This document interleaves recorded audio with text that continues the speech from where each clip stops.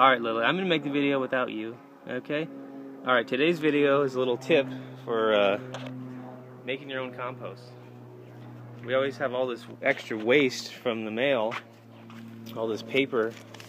It just goes back into the system.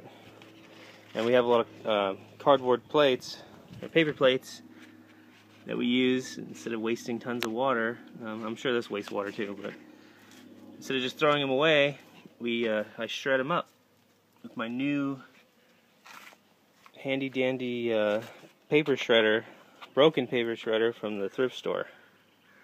So I think I paid it was like $3.50 for this broken paper shredder. The housing was cracked, so I just took the motor out and wired it up.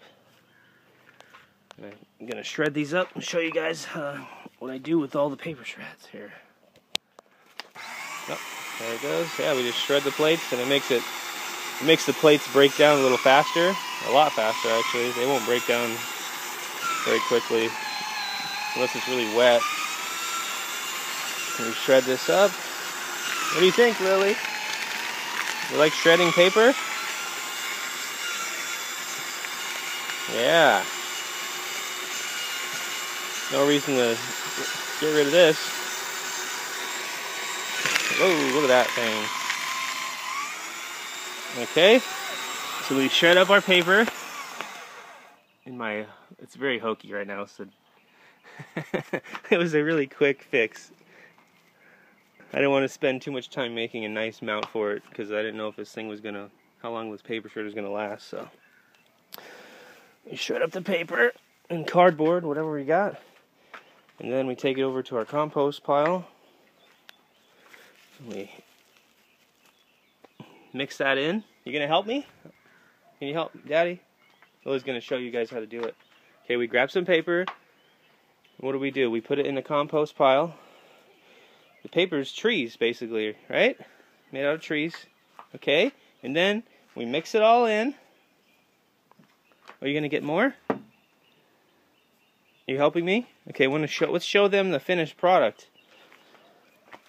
But this is a good way to get rid of your old newspapers and thin cardboard pieces, paper plates, which are made from wood, which is great for compost piles. I don't recommend using the glossy paper though. I think they use some kind of a weird ink for that. But this is the finished product here. Let's dig in. Let's see what we got, Lily. This is all our food scraps for maybe about a month. Look at the wormies. Yeah, they don't like the sun though. Look at all those wormies in there, as Lily would say. You don't recognize any paper, so it's gonna go from this to this. As long as you turn this pile about every 4 days, you'll go from having this to that pile, ready to go in your garden. Alright, so we'd like to thank you guys for watching, and I hope this little tip helps you guys make some great compost. We'll see you later, Lily. Bye. Bye. Where's the thumbs up? There it is.